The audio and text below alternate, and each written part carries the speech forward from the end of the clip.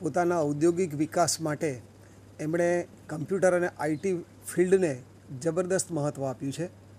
સૌથી ઉભરતું ક્ષેત્ર જ અત્યારે વિશ્વની અંદર આ છે અને એના આધારે જ ઔદ્યોગિક વિકાસ એચીવ કરી શકાય છે. આ એક મુદ્દો.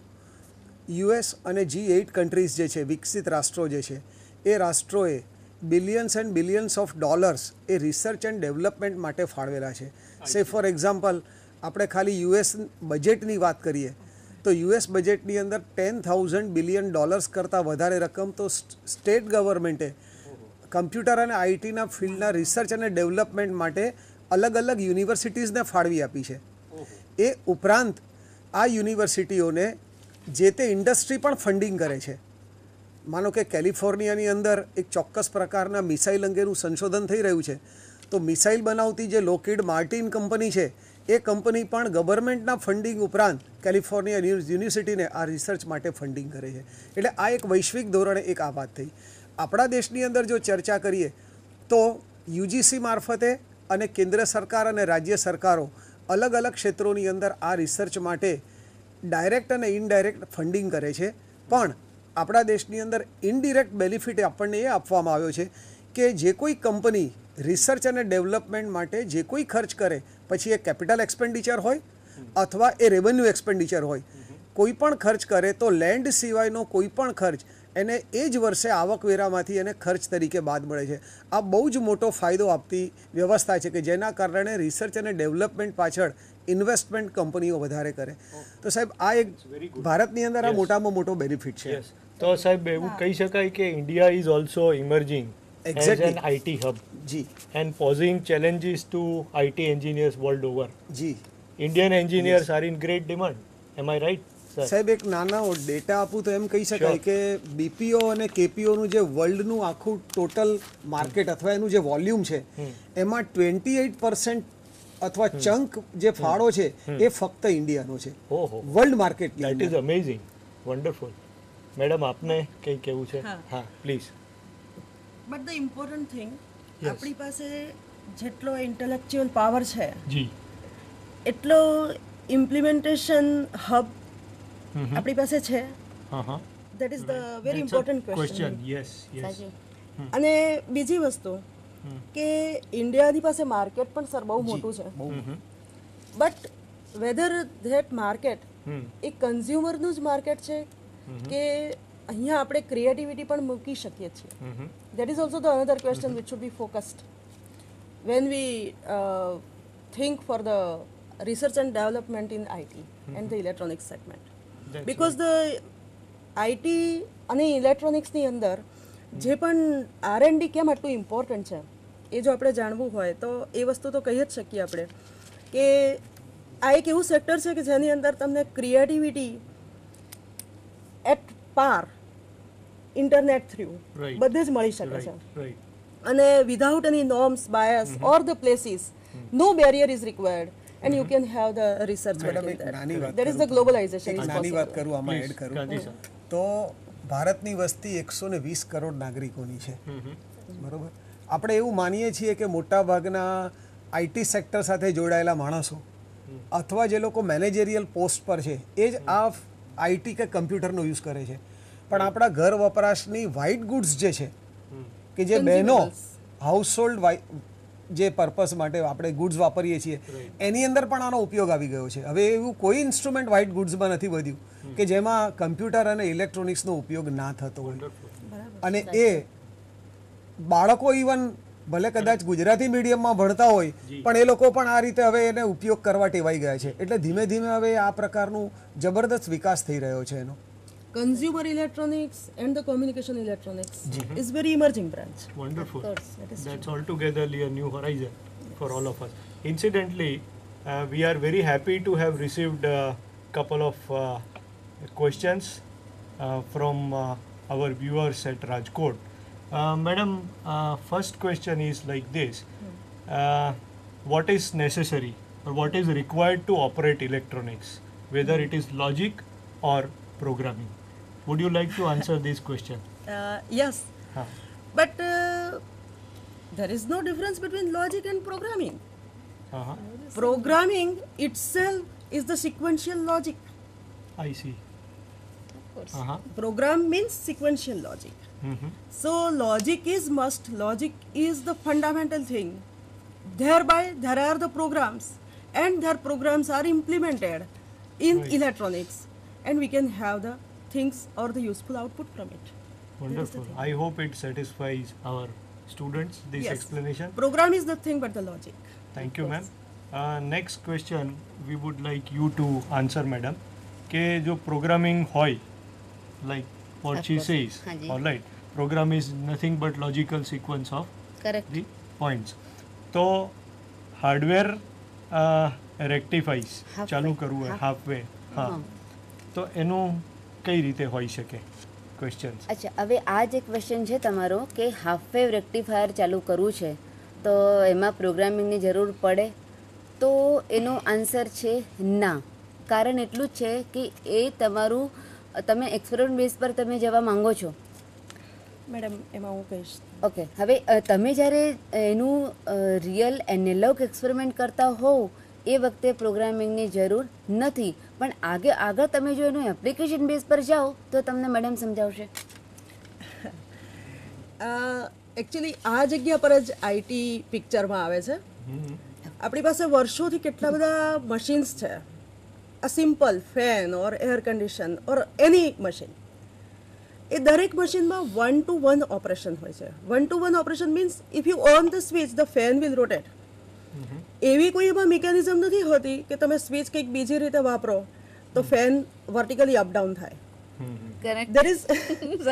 There is 1-to-1 operation, and whenever there is 1-to-1 operation, only the engineering comes into the picture. But whenever you need the diversification, the same laptop machine you need for programming, you need for addition, you need for mathematics, you need for videography, you need for internet. Correct. That diversification whenever is multiplicity of usage, multiplicity of the usage of the machine, in that case you need the logic and the programming. Now the rectifier is a simple machine which has only one application, that it converts the AC input into the DC, and half wave of course the half frequency. But it is 1-to-1 machine, and in that machine only the this is only the reason why the computer is this much adopted, acceptable in the public. Of course. Because it has the versatility. That is the main thing. Thank you for your responses. Shall we go over to the next slide, please? Sure, sir. Yeah. આપણી વાત આગળ વધારીએ. Okay, હવે next વાત જે કરવાના છીએ એ છે કે ઇન્ફોર્મેશન, નોલેજ અને ઇન્ટેલિજન્સ. નોર્મલ વેમાં આપણને આ ત્રણ વર્ડ સરખા લાગે છે, પણ મિત્રો આમાં ઘણો ફરક છે. એ આપણે આગળ સ્લાઇડ થ્રુ સમજવાનો પ્રયત્ન કરીશું. અને જે નેક્સ્ટ લાઇન છે કે instruct model of a driver in crisis, એમાં એનો યુઝ છે. તો નેક્સ્ટ સ્લાઇડ જોઈએ આપણે. ઓકે, હવે હું ઇન્ફોર્મેશન આવી રીતે કંઈ ડિફાઇન કરીશ કે information is nothing but a detailed observation. કંઈ તમે ઓબ્ઝર્વ કરો છો એની જે ડિટેલ છે that is and information. Suppose હું કહું ઇટ્સ રેઇનિંગ ઓર ઇટ્સ હોટ, આને આપણે ઇન્ફોર્મેશન કહીએ. પછી બીજું જે સેન્ટેન્સ છે કે વોટ ઇઝ નોલેજ, તો knowledge is nothing but a repetitive information. હવે કોઈએ 10 વાર જોયું કે આકાશમાંથી પાણી પડે છે, એનું કંઈ નામ આપ્યું ઇટ્સ રેઇન, તો તમે કહો કે ઓકે, અને એ ક્યારે પડે છે તો જુલાઈ ઓગસ્ટમાં.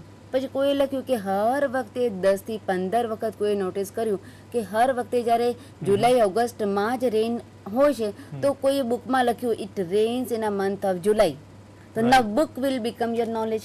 કરેક્ટ. ઓકે, હવે આ બંનેને યુઝ કરીને આપણે ઇન્ટેલિજન્સ એક એડવાઇસની ફોર્મમાં સમજવાનું છે.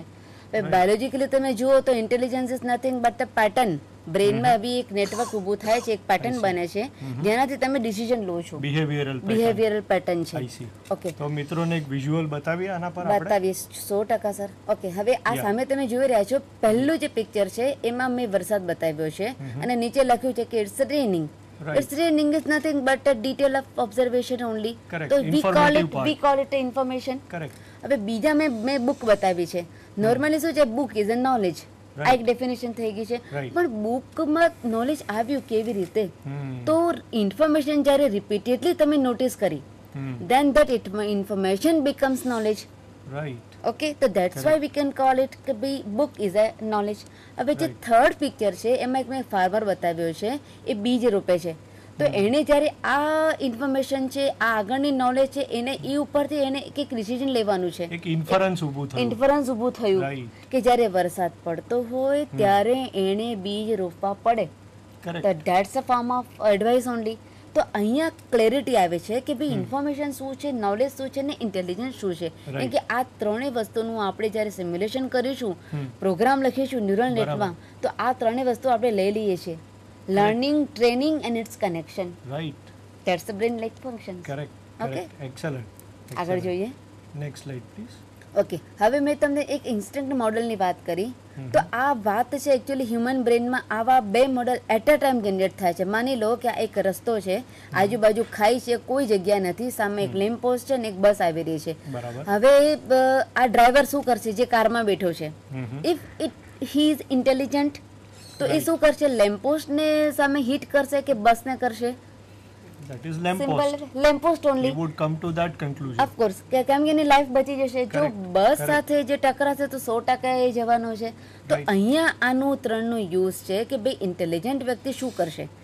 આવી સેમ ડિસિઝન પાવર જો કમ્પ્યુટરમાં આવે છે તો આપણે કહી શકીએ કે આપણે very very close to our M to make an intelligent system. Artificial intelligence. This is a step towards artificial intelligence. Yes sir, exactly. Right, exactly. Sure. Next.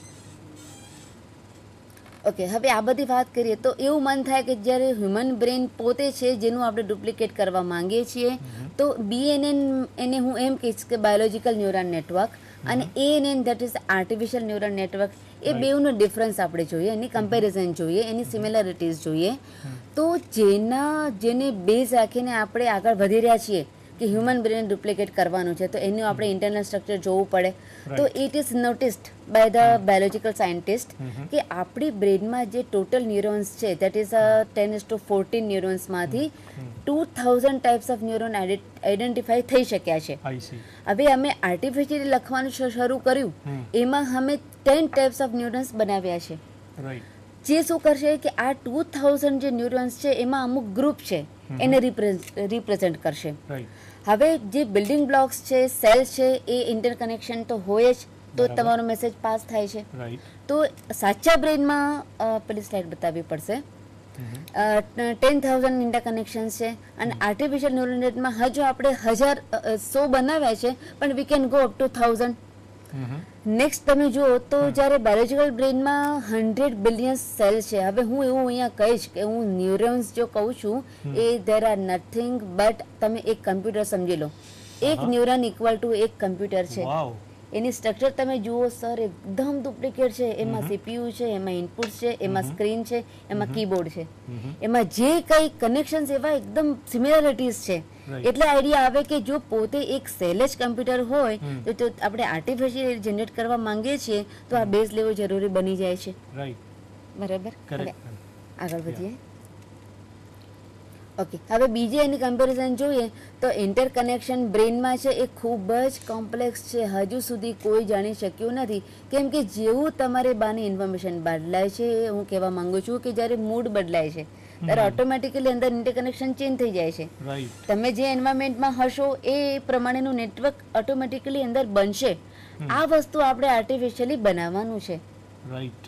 એ આપણે આર્ટિફિશિયલી બનાવીએ છીએ એટલે આપણે એને લેસ કોમ્પ્લેક્સ કહી શકીએ, બીકોઝ એ આપણા હાથમાં છે. મારે ટોટલી ઇન્ટરકનેક્શન રેન્ડમલી બનાવવું છે, પાર્શિયલી લેયર બનાવવું છે, ઇન્ટરકનેક્ટર બનાવવું છે. આ જે કંઈ હું વાત કરી રહી છું એ ટોપોલોજીની વાત છે સર. કેવી રીતે એ સેલ કનેક્ટેડ છે એ આપણે જોવાના છીએ અહીંયા. પણ અત્યારે જસ્ટ આટલું મિત્રો આપણે યાદ રાખીએ કે આ સેલ કનેક્શનમાં છે અને કંઈક ટોપોલોજી સાથે છે. ઓકે, કંઈક પેટર્ન છે. હવે બીજું તમે જુઓ તો હ્યુમન બ્રેનમાં જે છે ને એ બધા સેલ પેરેલલ કામ કરે છે. એવું નથી કે આંખ પહેલા જોવે તો હાથ કામ નહીં કરે, હાથ પહેલા કી કરશે તો પગ કામ નહીં કરે. આ બધું વસ્તુ પેરેલલ થાય છે. એનો મતલબ શું થયો કે બ્રેનના બધા સેલ પેરેલલ કામ કરે છે. આઈ એમ રાઈટ મેમ? ઓકે.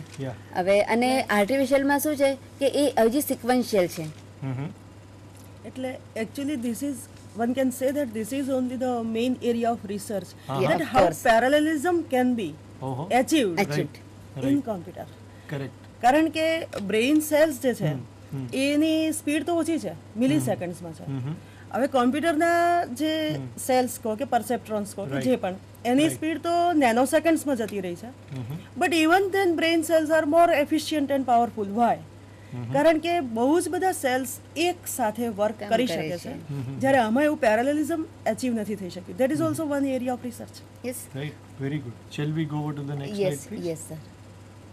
ઓકે, હવે આ જે બ્રાન્ચ છે આર્ટિફિશિયલ ઇન્ટેલિજન્સ અને એની ડિસિપ્લિન, તો આપણે બેઝિક મેઇન 5 બ્રાન્ચની વાત કરીએ તો the first branch that is a neural network, જે આપણે જેને આર્ટિફિશિયલ ન્યુરલ નેટવર્ક કહીએ છીએ કે it's a branch of computer science, જે શું કરી રહ્યું છે તો હ્યુમન બ્રેનને ડુપ્લિકેટ કરવાનું કામ કરે છે. બીજી બ્રાન્ચ છે ફઝી લોજિક. ઘણીવાર તમે સર આ વોશિંગ મશીન જોયા હશે, તો એમાં ફઝી લોજિક બેઝ લખેલું છે. એ કશું જ નથી કે મશીન પોતે ડિસિઝન લે. તો લાઇટ ક્લોથ્સ છે તો એ વર્કિંગ ટાઈમ એની જાતે ઘટાડી દેશે, પાણીનો ઇન્ટેક ઓછો કરી દેશે, એનું વર્કિંગ જે એફિશિયન્ટી છે, જે સ્ટ્રોંગલી ફરે કે લાઇટલી ફરે, એ બધું મશીન પોતે ડિસાઇડ કરશે. Yes sir, yes sir. તો આ ફઝી લોજિક બી એમાં it's a branch of artificial intelligence, processor હોય છે. Yes sir. તો यस, हेलो. हाँ जी. हाँ मैम, मैं आपका वो लेक्चर देख रहा हूँ. तो अभी आपने वो बोला कि for you saying programming sequence logics are the same logic और programming. So can you explain the difference between the 8051 microcontroller logic and the gate logic, which are based on the digital communications, and how can you use the electronics device? Okay. Hello. Okay, okay, micro કંટ્રોલરમાં જ્યારે તમે કામ કરતા હો છો એનું જે programming છે, હવે એમાં તમારો એમ પહેલાં ક્લિયર હોવો જોઈએ. તમારે કયા પર્પઝથી તમે મને આ પૂછી રહ્યા છો એ પહેલાં એમ ક્લિયર કરો તો હું તમને આગળ કહી શકું. પ્લીઝ. એકચ્યુઅલી માઇક્રો પ્રોસેસર અને માઇક્રો કંટ્રોલરમાં જે મેઇન ડિફરન્સ જે છે કે micro controller A with memory સાથેનું પ્રોસેસર છે. તો હવે હું ફઝી લોજિકની મેં હમણાં જે વાત કરી, પ્રોગ્રામિંગની વાત કરી, તો એમાં શું છે, પહેલેથી ડેટા સ્ટોર્ડ છે કે જ્યારે એ ક્લોથની વેઇટ, એની સાઇઝ, કાં તો હું કહીશ કે એની ક્વોલિટી જોઈને મશીન જે ડિસાઇડ કરશે એ કોઈ મેજિક નથી. એ શું કરશે કે એનું ઓવરઓલ કલર કોડ જોઈને વાત કરશે, એનું કરંટ કોડ જોશે, પછી મશીન ડિસિઝન લેશે કે એને શું કરવું. તો અહીંયા મારું પ્રોસેસર આવે છે. ઓકે, તમને કંઈ કહેવા માંગો છો? ક્વેશ્ચન રિપીટ કરો તો. અચ્છા, would you please repeat the question? Hello, are we being heard? Yes.